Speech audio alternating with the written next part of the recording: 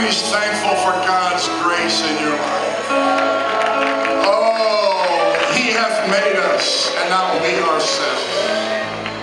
We are the sheep of His pasture. Psalms 100 says it so beautifully. It starts off by saying, enter into His gates. No, that's not how it starts off. Got a Bible, but I can't remember how it starts off. Make a joyful noise unto the Lord, all ye lands. Verse 2, please. Serve the Lord with sadness.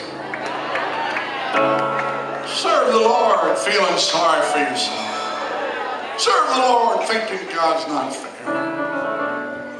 Serve the Lord with depression. Serve the Lord with gladness. Come before His presence with singing. Know ye that the Lord, He is God. It is He that hath made us, not we ourselves. We are His people and the sheep of His pasture. Enter, enter, enter, enter into His gates with thanksgiving, into His courts with praise. Be thankful unto Him and bless His name. I'll bet there's another verse there. Thank you. For the Lord is good. Quit your belly aching. He's a good God. Quit your crying. He's a good God. Quit threatening to walk away. He's a good God. His mercy is everlasting, and His truth endureth for all generations. Oh, we got a lot to praise Him for. You've got a lot to praise Him for. You're not on your deathbed. You got food in your belly. You got clothes on your back. Oh, your life may not be perfect. As a matter of fact, your life isn't perfect. Because nobody's is. Because we're not in heaven yet. We have some struggles. We have some trials. But the joy of the Lord should supersede whatever struggles we're going through. Amen? I just want you to shake two people's hands right now. We're going to greet each other more enthusiastically. Everybody clap your hands. Amen. Let's worship the Lord together.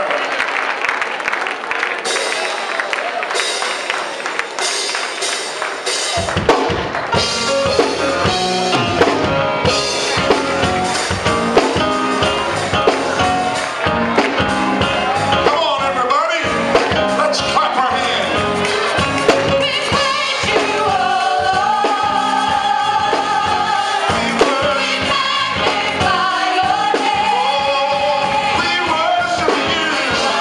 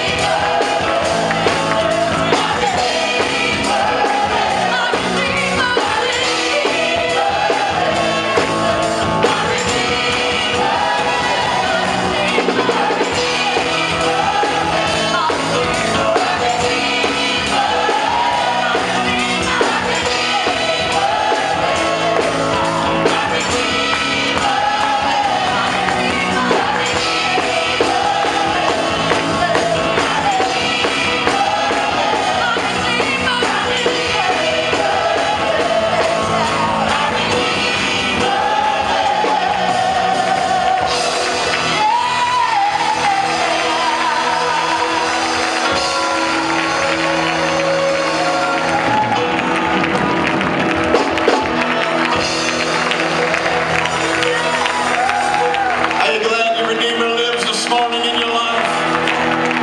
If you're glad, why don't we give him a big hand of praise? We thank you, Lord Jesus.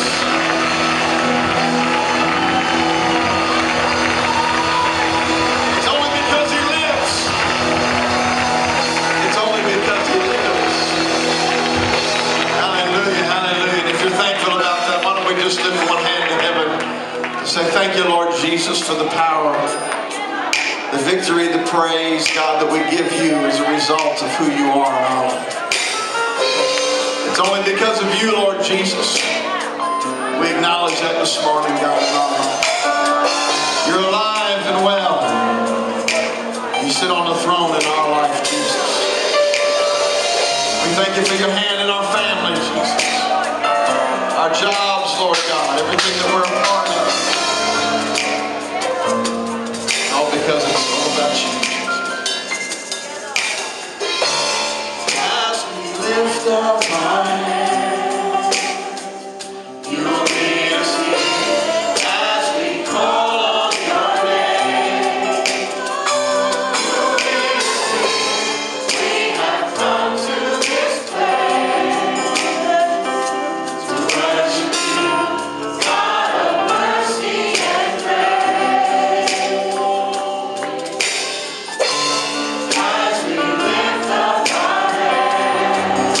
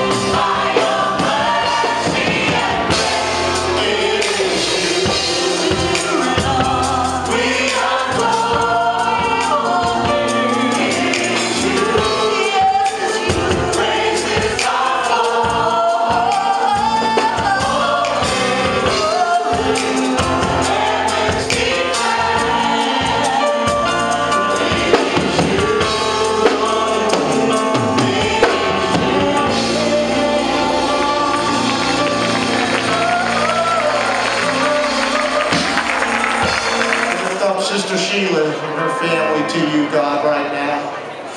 We surround them with your comfort, your peace, God. Hold them close to your bosom, God. Oh, hallelujah, in the name of Jesus. Help these people, God, that are suffering because of these tornadoes, God, from loss of family members, Lord, from losing their possessions, God. Oh, hallelujah, God, I thank you for your Spirit going there, God, pouring out upon these people, these families, our churches in Alabama, God. Oh, hallelujah, God. Hallelujah, come alongside these people that are hurting, Father. We thank you for them right now. We know you're doing it, God. We believe, God, that you're doing it right now in the name of Jesus Christ. Oh, blessed be the name of the Lord. Blessed be the name of our Jesus. We thank you for walking with us, God. We thank you for holding us up, God, in times of need and struggle, God. We thank you for your provision, God. We thank you for your presence with us. We thank you for being a holy and righteous, hallelujah, God, that cares about his people. Praise God. Supply every need, Lord, in this place, God. We believe, Lord. We believe, God, in your miracle working power, Lord. Oh, blessed be the name of the Lord. Blessed be the name of our God. Oh, hallelujah, Jesus. Hallelujah, Jesus. You are amazing. You are awesome,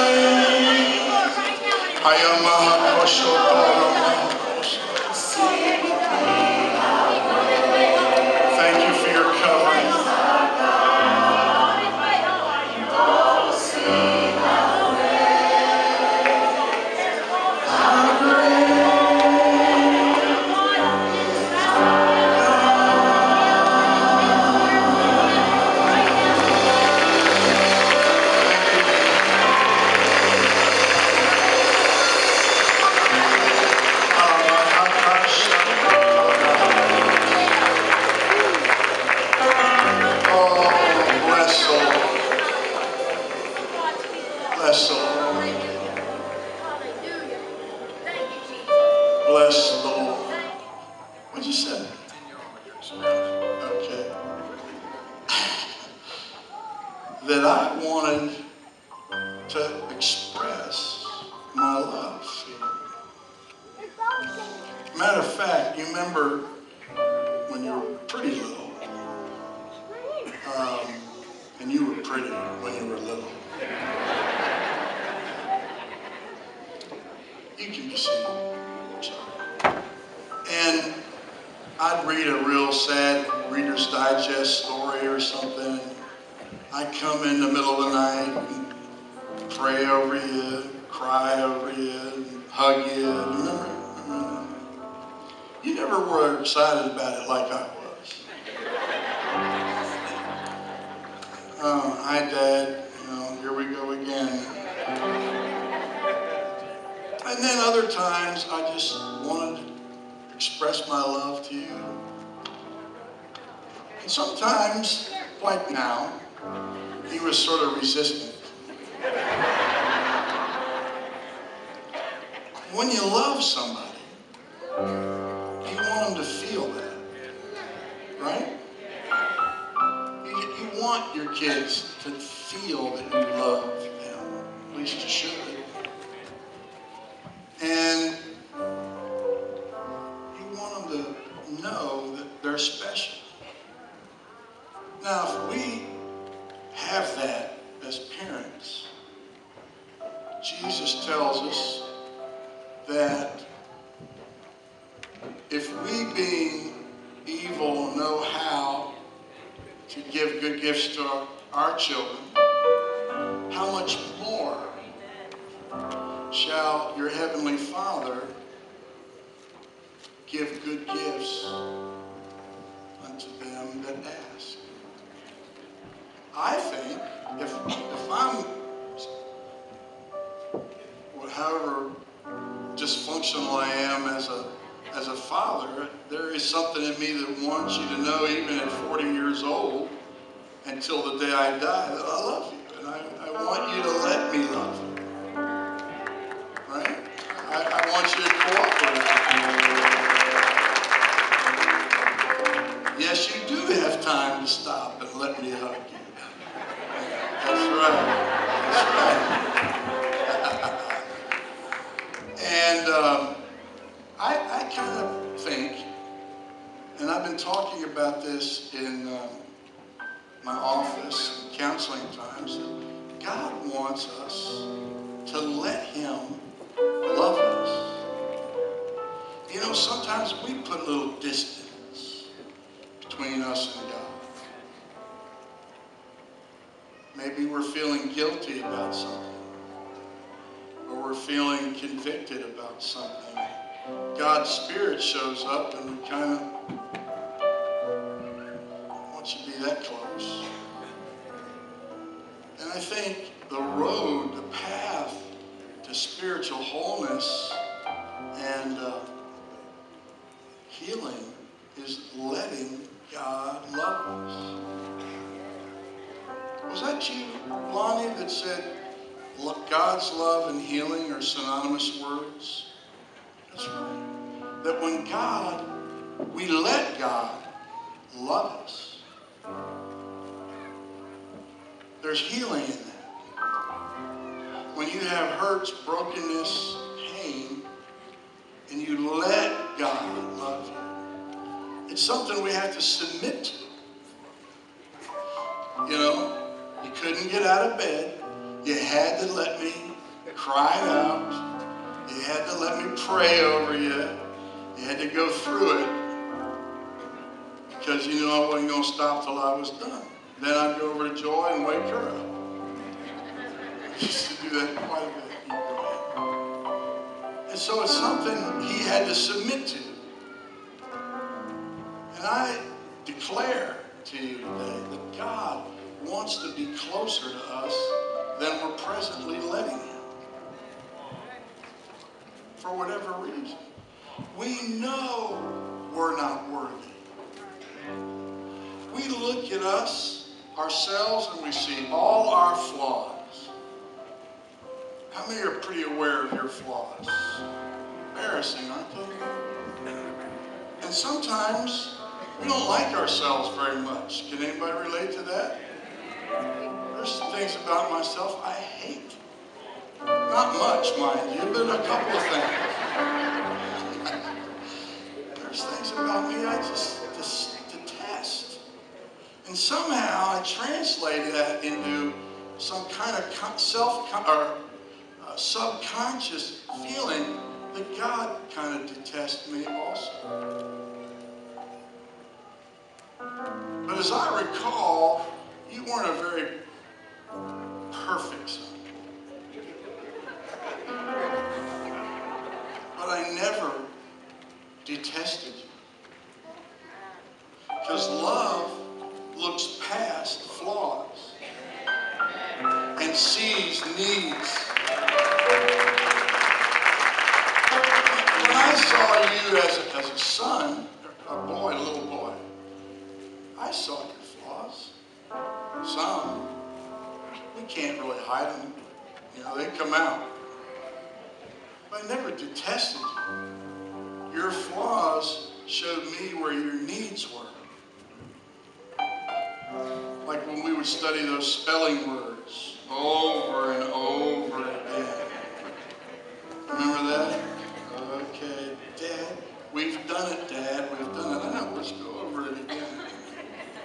50 words you had to learn how to spell. And so when I saw flaws, that made me see needs. So when God looks at you, He's not detesting you. He's not sick about you. He sees your needs. Then He wants you to submit, to let Him love you with all your flaws. And when you let Him do that, you come away with healing. And I think, are y'all with me? Is this making any sense? I really think that sometimes we kind of keep a little distance because we know how not perfect we are. But He wants us to submit and let Him love us. And love Him while He's loving us. And be comfortable. And He's not angry with your flaws. He wants to help you overcome those flaws. Because we need a revelation of how much He loves us. To what lengths would I go to help you? I don't know, let's not find out. But I think I would go the distance to help you. I think that's how He feels. He already did go the distance. He went all the way to Calvary because He cherishes you. I'd like you to go, Tony, to the scripture I gave you in Hebrews chapter 12. I believe it's verse 2, and I'd like to see it in the Amplified as quick as you can. Hebrews 12, verse 2. I think it's 2. Might be 3. Then I'll get out of the way here and we'll keep moving on. We're told here to look away from all that will distract us to Jesus. When we're looking at things that distract us, we should look away from that so we can keep focus, keep our eyes on Him. And it says, who, speaking of Jesus, who is the leader and source of our faith? He's our leader and our source. We need Him. Giving the first incentive for our belief. God gave us incentive when we first believed. Read this with me. You read get with me? Ready? He, for the joy of obtaining the prize that was set before him, he endured the cross. Now, quiz. What was the prize? He was able to endure what he went through on the cross because of a prize that was set before him. This is what you're going to get when you endure this. What was the prize? You know what the prize was? You.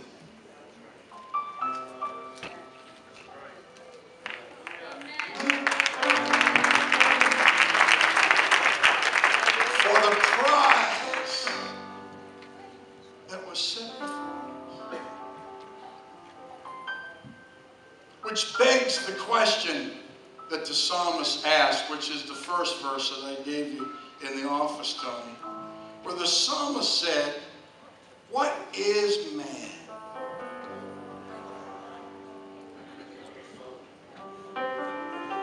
You remember? It's in Psalms. What is man that thou art mindful of him? How come you keep checking up on me? Why do you care? What's in me you like so much? Why do you consider me a prize? I don't think you're getting much of a prize. What is man that thou art mindful of him, and the Son of Man that thou visitest him? It's perplexing, isn't it? Like when I told you just a second ago, you were the prize, I'm sure there was people that just couldn't wrap around that. Because it's hard to think of us as a prize because people have treated us like we were a sewer. No value. Mistreated us. We've sort of taken in this kind of negative view of ourselves. But God doesn't see us as negative. He sees us as a prize. So we scratch our heads and say, what is man that thou art mindful? What is it you see in me? He sees what you can become. When your kids were babies, you probably were, was Chris goo-goo and gaga about the kids when they were born was acting a fool? What did you see in them that was so awesome? Don't answer it, you'll get it wrong.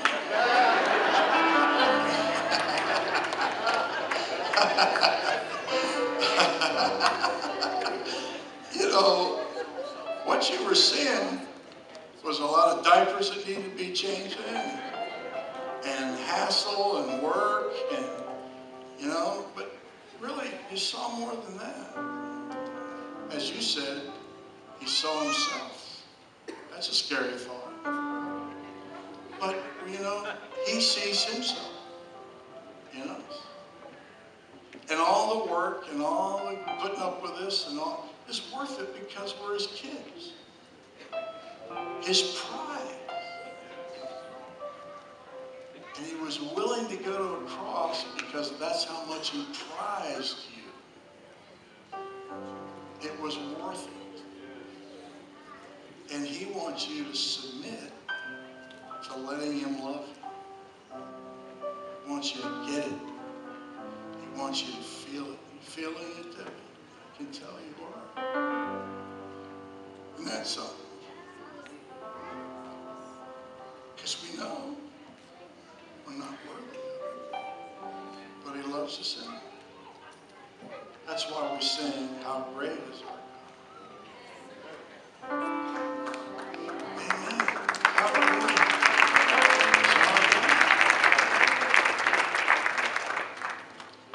Let all sing. I can't remember the word. How great is our God. Not just mighty and powerful, but he's so great. He loves me in spite of me. And I can't help but feel he wants to give somebody a really good hug today. He wants you to walk away feeling, I cannot believe God loves me like that. But He wants you to believe. Because He wants you to feel secure in Him. He's not going to turn on you. He's not going to disappear like others have done. He's in there for the long haul. How great is our God? Sing with me, how great is our God? For all to see how great. Would you close your eyes and sing it right to Him? Is our God. Would you lift a hand to Him and surrender? How great is our God? Sing with me, how great is our God? For all to see how great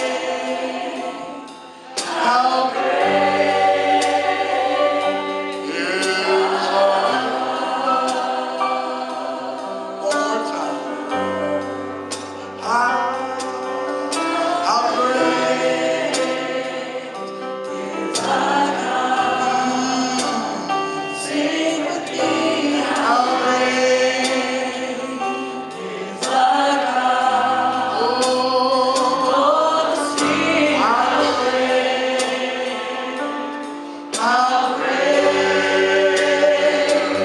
is our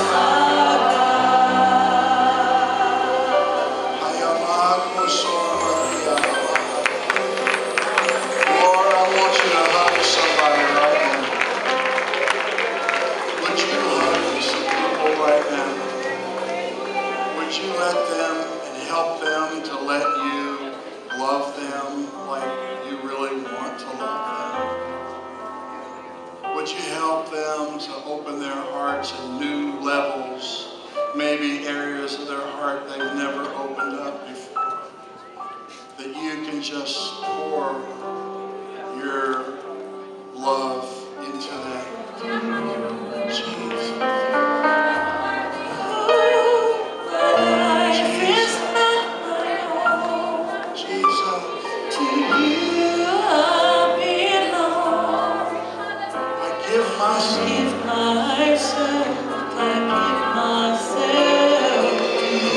What are you holding back from the Lord? What do you need to give? Life is not my own. What do you need to turn over to His control? What do you need to surrender? What do you need to surrender?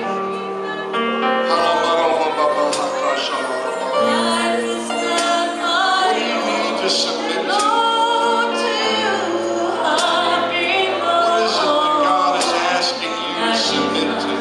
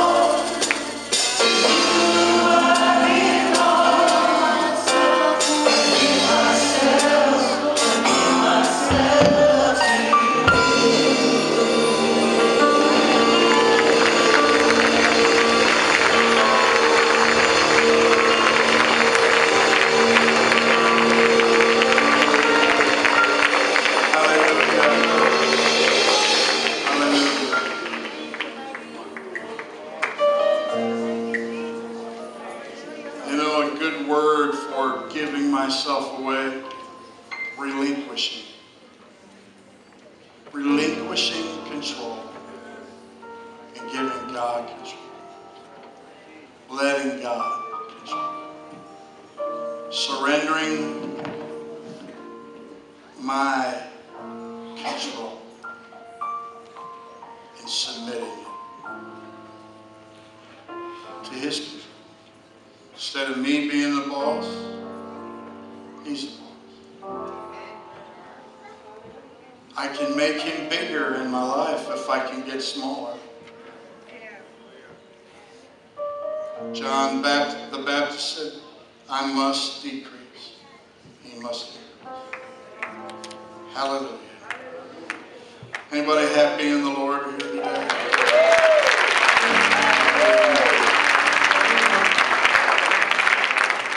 You know, living for God isn't about trying to find the minimums that we have to do to please Him.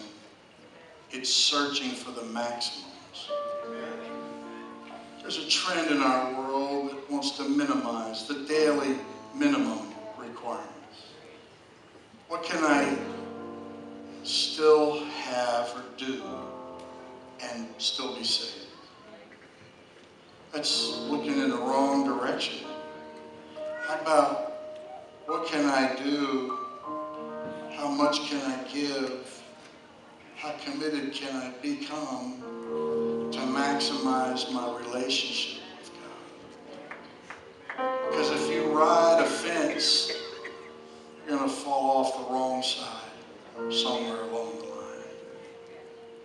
How many's glad for God's shepherding in our lives? His shepherding. And He is a good shepherd. Well, Psalms 47:1 gives us a little hint on how we should give praise to God. It says, oh, right? Remember, we know what oh means. How many remember what oh means? Oh means passion, depth. Oh, clap. Your hands on you people. And shout.